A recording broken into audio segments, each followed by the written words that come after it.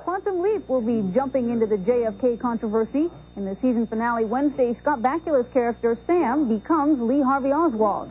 It is the first time Quantum Leap incorporates an historical event.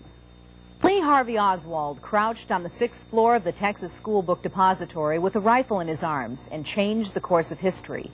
Now, 30 years later, television and the movies have begun to examine the life of the man who assassinated President John F. Kennedy. The coming episode of Quantum Leap finds series star Scott Bakula leaping into the person of Lee Harvey Oswald to relive the tragic scenario. It's November 22nd, 1963.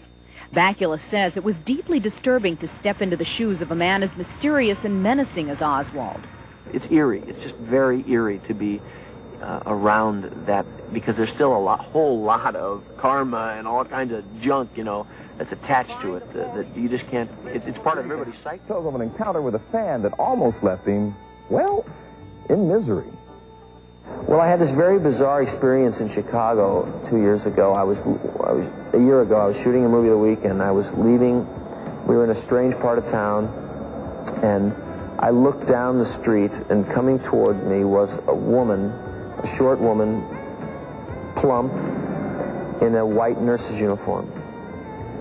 And as she got closer and closer, it became clear to me that she was coming to me. And as she got closer and closer, she began to look more and more like Kathy Bates. And the first words out of her mouth were, "I'm your #1 fan." And I freaked out. I freaked